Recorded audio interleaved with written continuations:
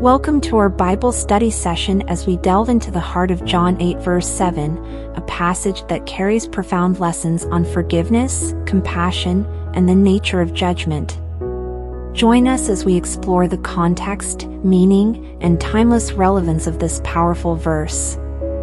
To understand the significance of John 8 verse 7, we must first set the scene. Jesus is teaching in the temple when the scribes and Pharisees bring a woman caught in the act of adultery before him. They present her as a test case, seeking to trap Jesus in a dilemma. If he condemns her, he risks defying Roman law, which reserves the right to execute. If he pardons her, he may be accused of disregarding the law of Moses. It's a cunning plot designed to entangle Jesus in a no-win situation. In response to their challenge, Jesus utters the famous words, "Let him, who is without sin, among you, be the first to throw a stone at her."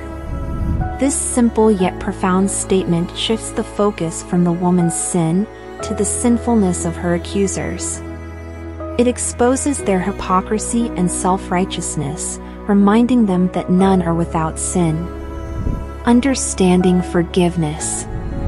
At the core of John 8 verse 7 is the theme of forgiveness.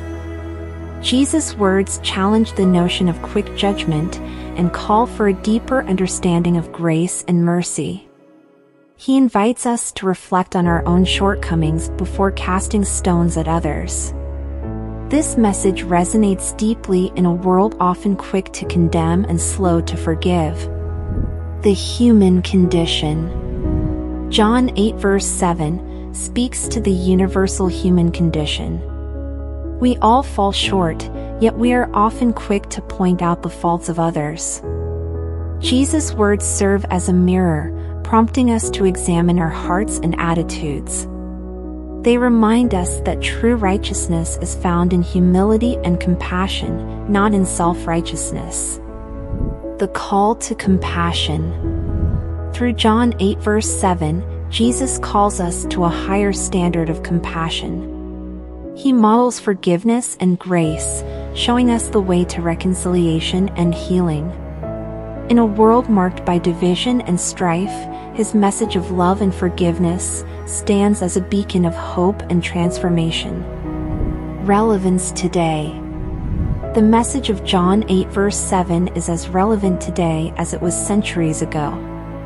In a society often characterized by judgment and condemnation, we are called to emulate Jesus' example of compassion and forgiveness. This passage challenges us to extend grace to others, just as we have received grace from God. Application in daily life. How do we apply the teachings of John 8 verse 7 in our daily lives? We must cultivate a heart of forgiveness, letting go of grudges and embracing reconciliation. We should practice humility, recognizing our own faults before criticizing others. We are called to show compassion, offering a helping hand instead of a judgmental glance. As we conclude our study of John 8 verse 7, let us reflect on its profound implications. May we be people of compassion and mercy, quick to forgive and slow to judge. Let us embrace the power of forgiveness and strive to live out the teachings of Jesus in our daily interactions. May God's grace and peace be with you always. Amen.